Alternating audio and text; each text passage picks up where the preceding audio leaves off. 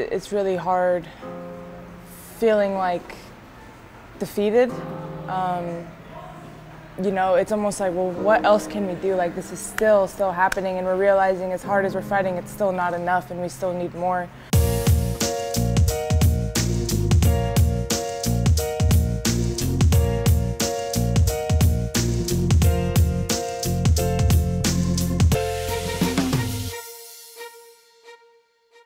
For me, it was just, I couldn't even wrap my head around playing.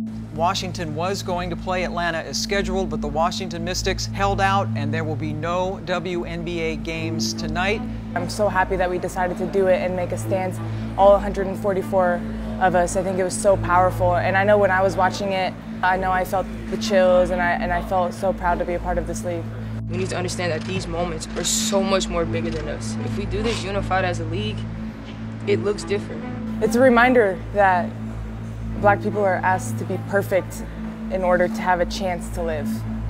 They dissected every piece and bit of what he wasn't the perfect role model citizen, or he might have had this in the car, or he's done this in the past, and they'll find every excuse to say why his life didn't matter. And we see that countless times again, that Black people were asked to stand up in this crooked room, were asked to be perfect in a society that wasn't made for us.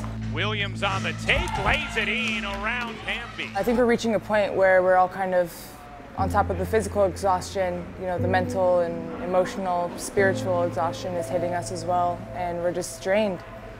I don't know, it's just really tough for us all, I think, to keep going and to kind of stand up in the middle of this when we're hurting ourselves as well, and we still have to fight for others. But being in this bubble and being with all these powerful women, I think has kept us all going. It was really emotional, but it was a reminder of why we came here. You know, I think with the games and stuff and in our busy schedules, we might have maybe lost track of the real purpose why we're here. Yes, we're here and we're playing basketball as well, but we are here to fight these things, and I think that vigil, it was a moment for all of us to lean on each other and to remind ourselves that we have each other's backs and that we can push each other and we can do this.